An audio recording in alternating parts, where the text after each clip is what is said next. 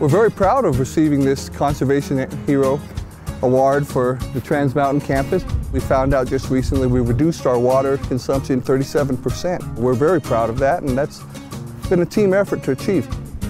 Being here for a long time, I've discovered which plants do better. We put some native plants and then we put wood barrier and try to do it like a xeriscape type of landscape. When it does rain here, we collect the water in some barrels and we actually use that to pump and water the vegetation. The water just travels through here, goes through this ditch right here, into this sector right here, swirls and goes down a pipe that's hitting right here. When you know, the plant needs the water, it'll absorb it from there. It's a pretty simple effort. You know, buy-in is here. It's just once you have buy-in and you start doing things, you get more people buying in, and it kind of avalanches from there. Let's say there's a leak. We go at it and, you know, fix it right away.